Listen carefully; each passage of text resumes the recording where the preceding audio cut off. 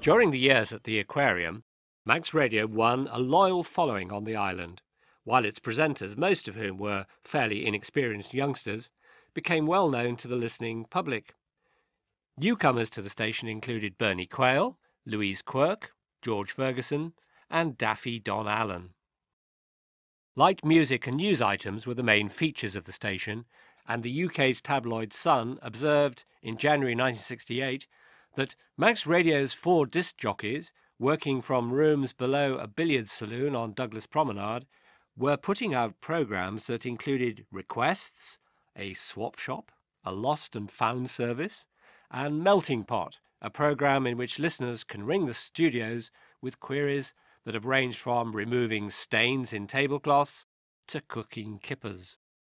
However, there were experiments with more serious and educational items. In the autumn of 1967, an ambitious series of talks were planned by Dr. R.K. Gresswell, a senior lecturer in the Department of Adult and Extramural Studies at Liverpool University. Advertised as University on the Air programmes, these consisted of 20-minute talks on a variety of historical and geographical topics and included contributions by staff at Liverpool University's Marine Biology Station at Port Erin, as well as the Manx Museum and National Trust. The series was introduced on the air by the Lieutenant Governor, Sir Peter Stallard, and in the opinion of Dr. Gresswell, it was the first time in the British Isles that any university had organised and produced a series of lectures for use through radio.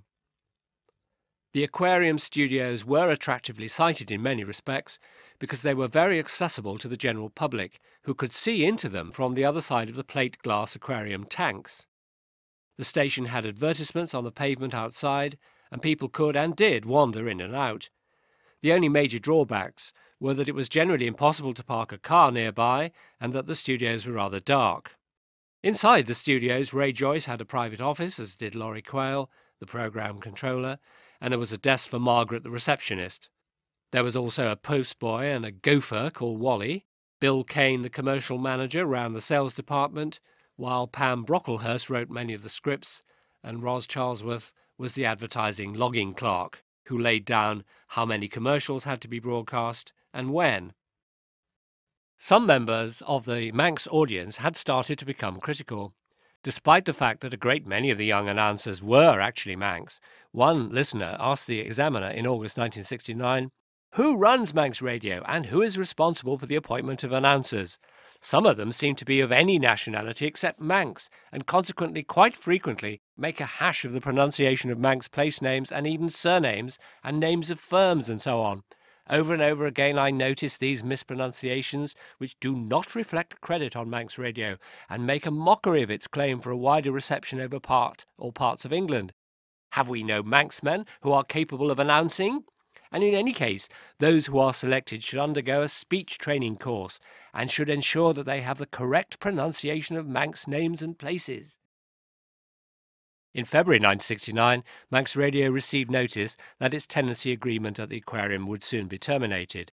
This was a blow because there was no obvious place to move to, and the expense of equipping new studios would be considerable. However, Peter Hyde discovered that the old HMS Valkyrie building on Douglas Head, used for radar training during the war and subsequently used as a workshop for Colburn's electrical business, was available for rent until 1972. There was plenty of room inside the building and lots of car parking space outside, while an added bonus was the elevated site, which provided spectacular views and a good position for a VHF aerial mounted on the roof. Ray Joyce, Ewan Leeming and Charles Webster began the formidable task of equipping the building with suitable studios and machinery, working at first in very cold conditions and using paraffin heaters.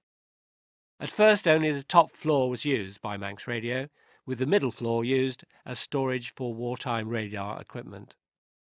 Ewan Leeming did a great deal of the joinery, installing the large turntables, tape recorders and Spotmaster mixers that had to be acquired from the USA because they were not obtainable in the UK.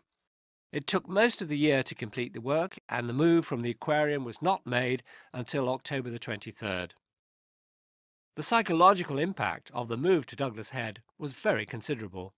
Grandly named Broadcasting House, the new building was impressive and the studio facilities up to date, while its staff, looking down at the wide sweep of Douglas Bay set out before them, one of the best views on the island after all, could reasonably feel that they had a real mission to accomplish as the nation's station.